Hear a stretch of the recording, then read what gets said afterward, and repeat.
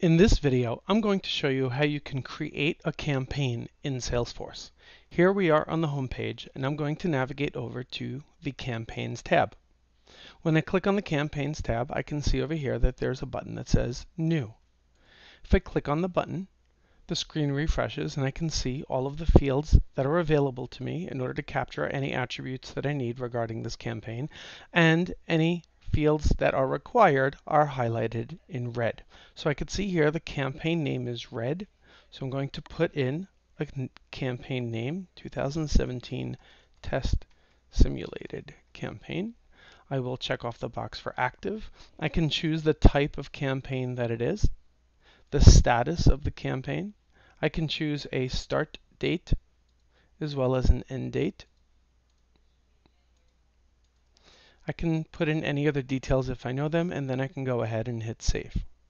Once I hit save, the next thing that I need to do is customize the statuses that are appropriate for this campaign. Every campaign is going to be slightly different. For some campaigns, we're going to be inviting people to a trade show, maybe a webinar or a conference, a luncheon. For some campaigns, we're going to be doing an email distribution. Some campaigns might be a calling campaign, maybe a fundraising initiative.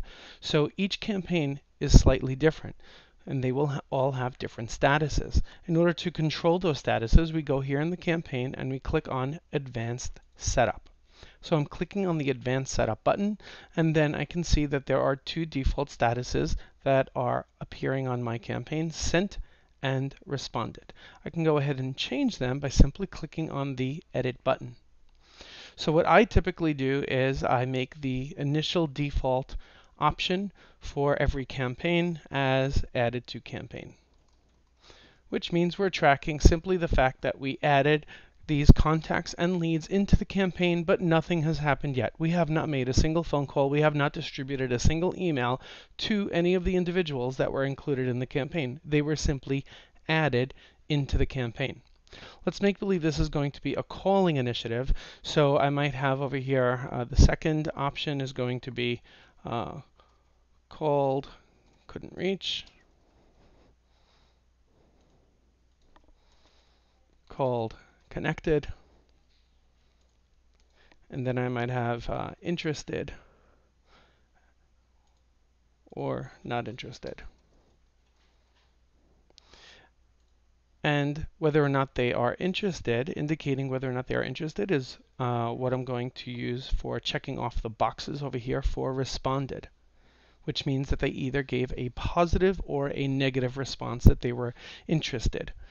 Depending on the type of campaign, it's up to each organization to define how we want to leverage the responded option. So responded could be that they actually clicked on an email, that they downloaded a PDF, that they responded RSVP yes or RSVP no to an upcoming event.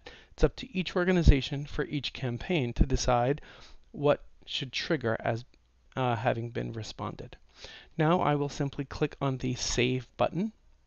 And once I click on the Save button, let's go back into my campaign. And now I'm going to add individuals into my campaign through the Manage Members button. So right on top of the screen, there's a button that says Manage Members. I'm going to click Add Members by Search. And now I'm going to search the database for all of my contacts. And just for simulation purposes, I will search all contacts whose last name starts with the letter R. I'll hit go, and I can see all of those individuals are listed here. I can use this checkbox right here to select everyone that appears, or I can handpick whoever I want to include in this upcoming campaign. Once I'm done making my selections, I can click on this button here where it says Add with Status, and I choose my status of Added to Campaign. Once I do that, I get an indication over here that I've successfully added 6 members into my campaign. So now when I go back into my campaign and I look at the campaign members, I can see those campaign members listed right here. I hope you enjoy this video, and I look forward to teaching you some new tricks in the next video.